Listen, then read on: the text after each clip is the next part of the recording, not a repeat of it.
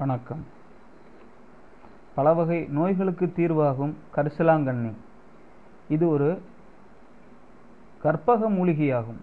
இதன் பொதுவான குணம் என்னவென்றால், கல்லீரல், மண்ணீரல், நுரையீரல், சிறுநீரகம் ஆகியவற்றை தூய்மை செய்கிறது, உடலை பொன் போல் மாற்றுகிறது, இரும்பு தங்க சக்திகளை உடையது, காமாலை எதுவாயினும் குணமாக்குகின்றது, நீரிழிவை கட்டுப்படுத்துகின்றது, சளி, இருமல், தோல் பற்றிய நோய்களுக்கும் மருந்தாகும். தொந்தி கரைய இதனை கீரையாக சமைத்து சாப்பிடலாம். பொரியல், கூட்டு, கடைசல் செய்து சாப்பிட உடலிலிருந்து கெட்ட நீர் வெளியாகும்.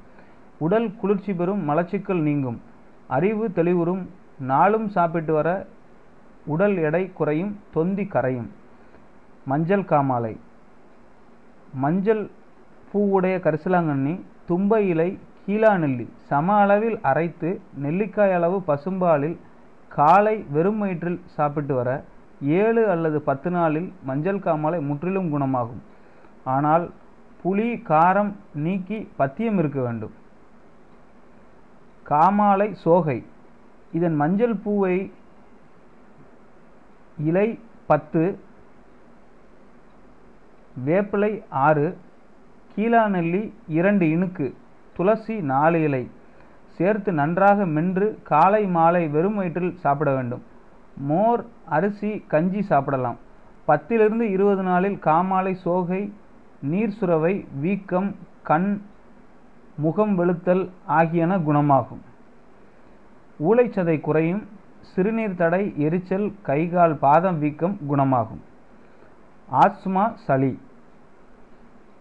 கரிசலை சாறு பிளஸ் எள் நெய் வகைக்கு 1 லிட்டர் கலந்து இதில் அதிமதுரம் 100 கிராம், திப்பிலி 50 கிராம் போட்டு சாறு சுண்ட காய்ச்சி வடிக்கவும்.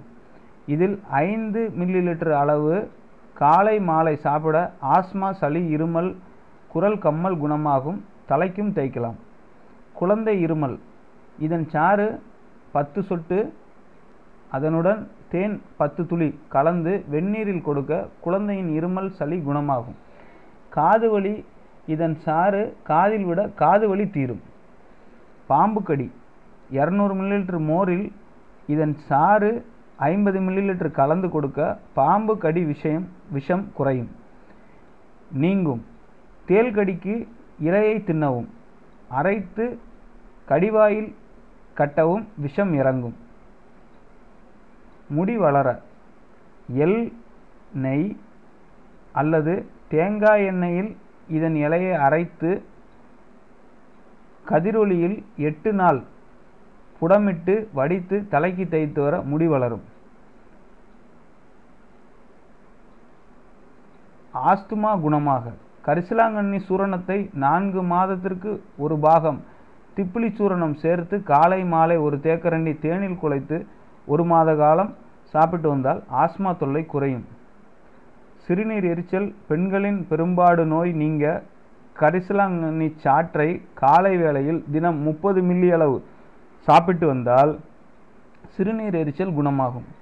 தலைப்பொடுகு நீங்க கரிசலாங்கண்ணி சாறு 100 மில்லி, அருகம்புல் சாறு 100 மில்லி, தேங்காய் எண்ணெயில் 200 மில்லி சேர்த்து காய்ச்சி தைலப்பதம் வந்ததும் வடிகட்டி வைத்துக்கொண்டு தலைக்கு தடவி வந்தால் பொடுகு நீங்கிவிடும். பல் உறுதிக்கு கரிசலாங்கண்ணி இலையை பல் துலக்க பயன்படுத்தினால் பற்கள் உறுதியாகும். ஈற்றில் உள்ள நோய் கிருமிகள் அழிந்து ஈறுகள் பலப்படும், தொண்டை சளி வெளியேறிவிடும்.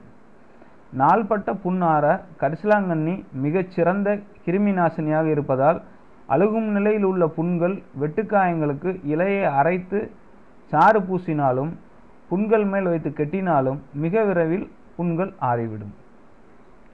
நன்றி.